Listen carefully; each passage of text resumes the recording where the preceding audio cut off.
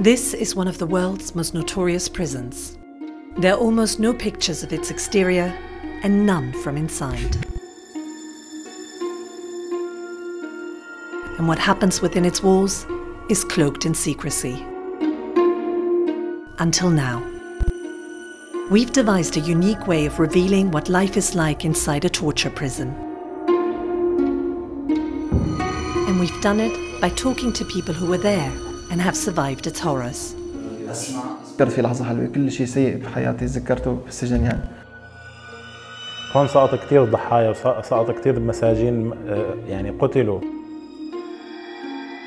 دائما أنا أستذكر الفترة السابقة للرغم من يعني صعوبتها.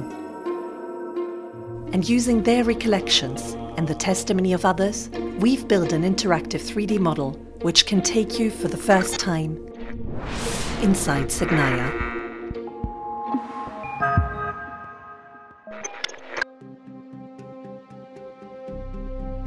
In a unique collaboration, Amnesty International has teamed up with forensic architecture of Goldsmiths, University of London, to reconstruct both the sound and architecture of Saydnaya prison, and to do it using cutting-edge digital technology to create our model. Starting frame, and then you navigate. This spoke-shaped building lies 30 kilometers north of the capital Damascus. It's impossible to know how many people have been incarcerated here, but one thing is clear. Since the beginning of the Syrian crisis in 2011, tens of thousands of people have been detained or disappeared by President Assad's government in a network of prisons like this one around the country. More than 15,000 have died in custody.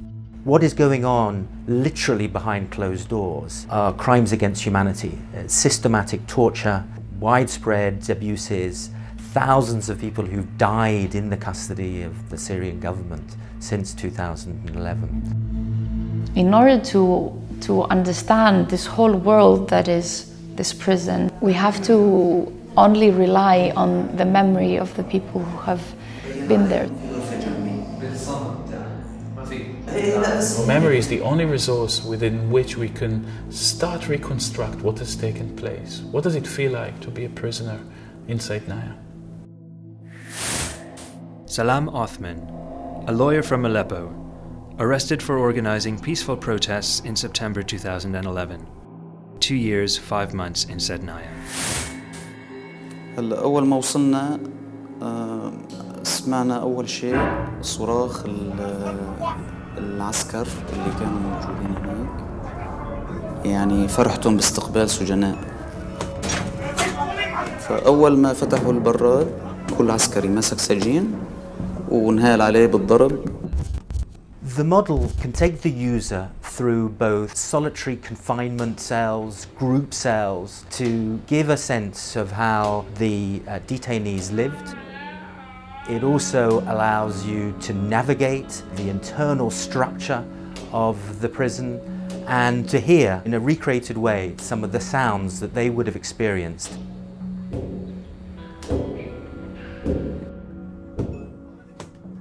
For most prisoners, Saydnaya was the end of a journey that has taken them through numerous detention facilities, where they often had to sign confessions under extreme torture.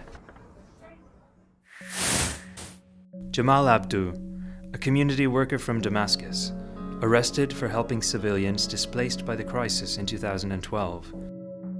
1 year, 5 months in Saydnaya. أنا كنت شخص ما حملت سلاح على النظام، أنا كنت متظاهر سلمي، كنت أنظم المظاهرات.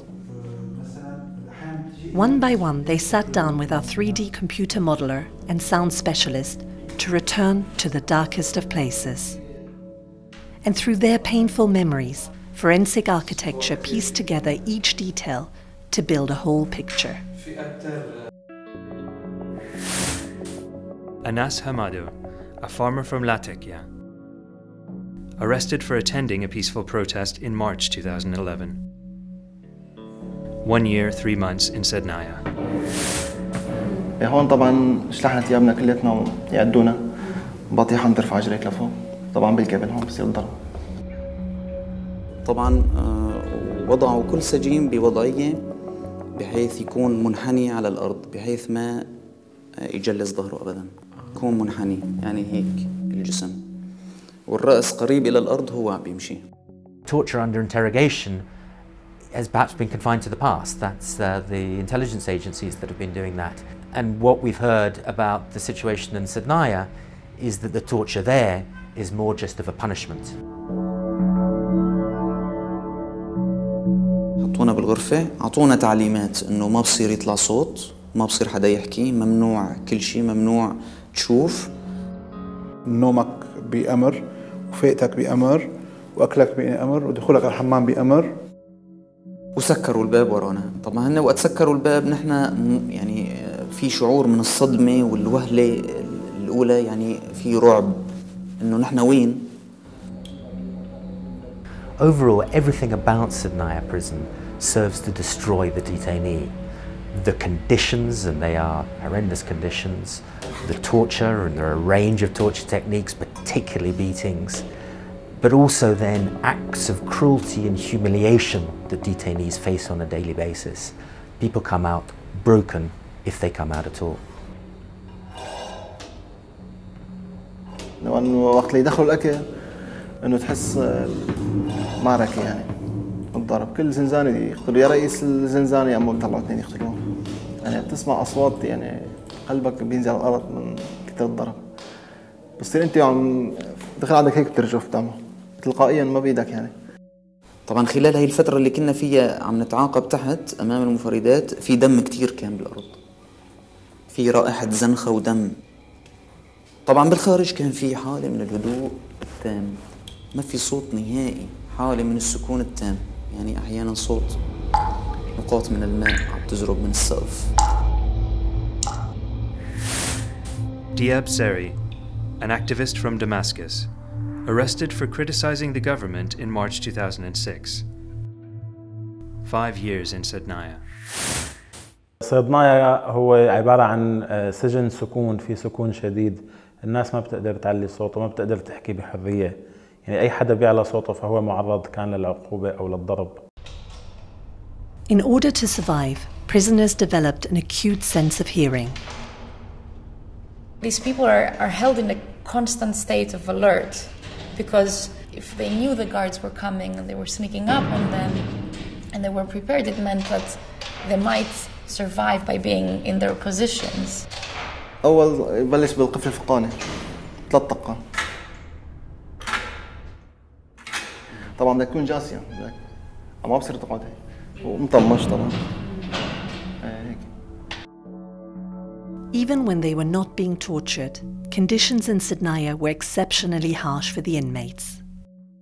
There was extreme cold at night, a lack of medical care, the constant threat of disease, and not enough to eat.